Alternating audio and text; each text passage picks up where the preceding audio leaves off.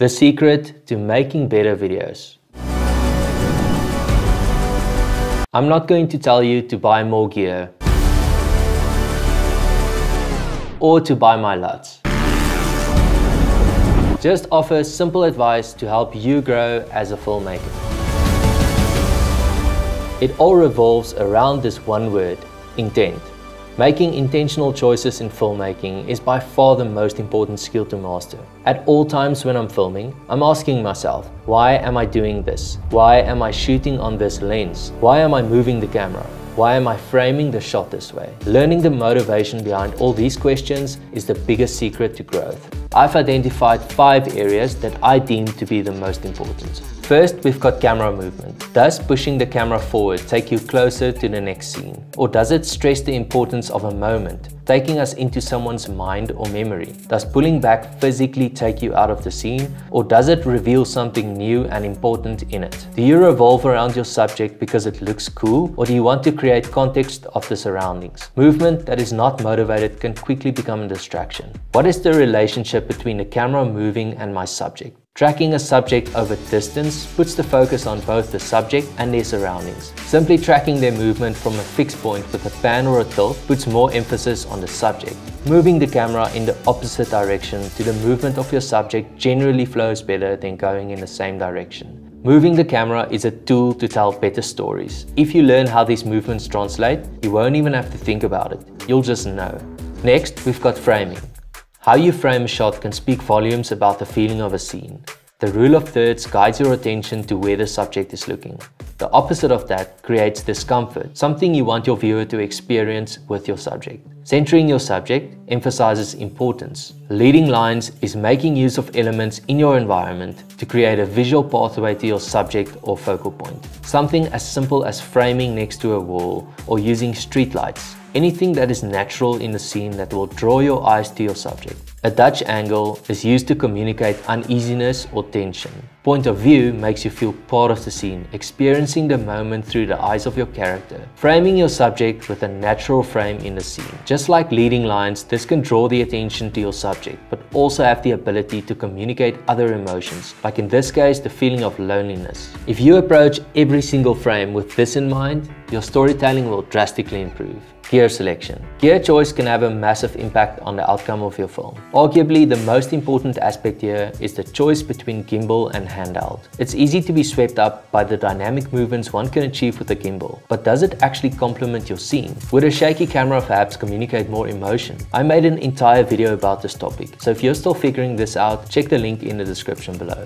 Deciding to rig your camera up or shooting bare. I always have a motivation for why I do it. A heavier camera rig gives me more stable handheld footage and allows me to use essential accessories like a monitor and a focus motor, unless I actually don't need that stuff, like when I really need to be fast and agile without hassling with extra setups. What's the point of using an FX6 when I need the agility of an FX3 or A7S III? Lenses. A close-up on a wide lens makes you feel like you're right there with someone in their face, where a long lens makes you feel like you're observing from a distance. When I'm shot listing, I'm intentionally choosing the lenses even before I arrive on set. Most of the time, I actually use the lens I chose, and that's why it's important to learn the feeling you get from different focal lengths. When I'm doing a recce or walking blindly into a scene, I rarely put on lenses on my camera to see which one will work, because I already feel familiar with how these focal lengths operate. Drones. Simply another word for distraction. Now with this, I'm not saying they don't have a purpose, but there's not a single tool out there that will distract you more. When I first started flying drones, I was so captivated by the new perspectives that came with it. My films quickly started looking like drone videos instead of balanced stories. I see the same happening now with FPV. It just looks so damn cool that it's easy to get carried away with just one tool. It's not always about how much you shoot with it, but also when. When the light is on fire and you only have a few minutes to capture a scene, what will you spend it on? Getting maybe one usable drone shot or capturing an entire sequence with your camera? I've paid the price dearly in this department, which is why I can confidently say to be mindful when taking out your drone. And when you do take it up, ask yourself what you want to tell with the shot. The goal of a drone shot is to give perspective to your location and where your subject is situated. It's a tool to create context, not to tell a story with. When you save your epic drone shots for the right moment in the edit, it has way more impact. Music is the foundation of an edit. If the foundation is without purpose or intent, your viewer won't connect. For me, first prize is always to find music even before I film the production. Every time I actually use a track chosen before production, the edit turned out amazing because the pace and length of each shot could be filmed with the music in mind. Although I don't always have a track before filming, I still search for a track before I actually start the edit. With music, it's important to find a track that complements the energy and emotion in a scene.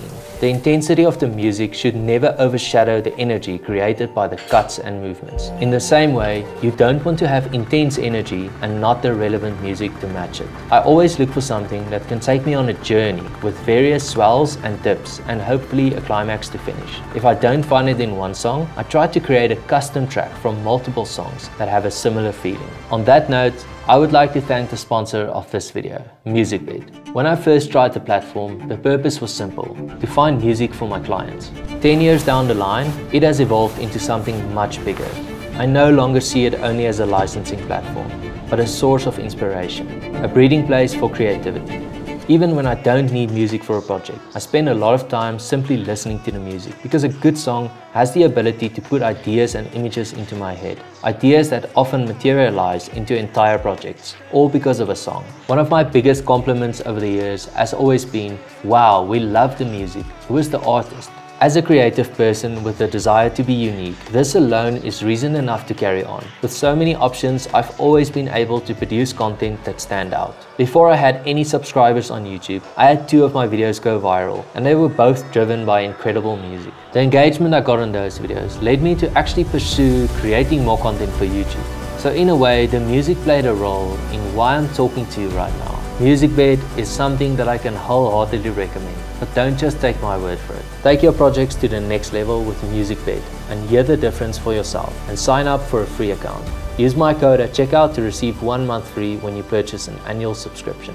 Number 5. Frame rates. Being intentional about frame rates is something that I only got a grip on in recent years. A common misconception is that shooting everything in a high frame rate is safer, because then you can choose which shots you want to slow down, right? Wrong. There's a massive difference between a shot taken at 25 frames per second and one at 100 frames per second not slowed down, with 25 FPS looking more natural and 100 FPS looking choppy and digital. The only time this is acceptable is if you want to do speed ramping, but here the majority of the shots are still being slowed down. 25 FPS is a no-brainer for shots that require audio, but it's also the only way to portray the real speed of your subject and gives the viewer an accurate feeling of things as they are, making you feel more present in that moment. So ask yourself this: do I want a viewer to see things as they are? I also choose 25 FPS when I'm shooting a wider scene, where there aren't any big movements and slow motion will make it feel too static. Higher frame rates can easily come across as more cinematic, just because it looks cool. The problem here is when you overuse it. When your entire video is in slow motion, it can quickly become stale. In my short film Perseverance, I only did 3 shots in slow motion. First, with the blades of the helicopter starting up, because it creates anticipation. Second, when we push in towards our actor as he reflects on a memory. And then one more time when he punches the bag.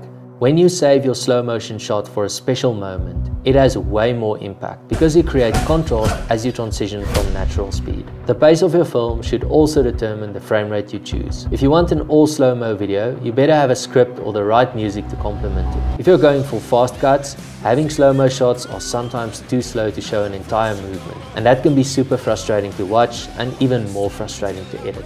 Being intentional in these 5 areas might not come overnight, but starting right now will guarantee better results going forward. As always, comments, drop them down below and I'll do my best to answer. Thanks so much for watching, and I'll see you in the next one.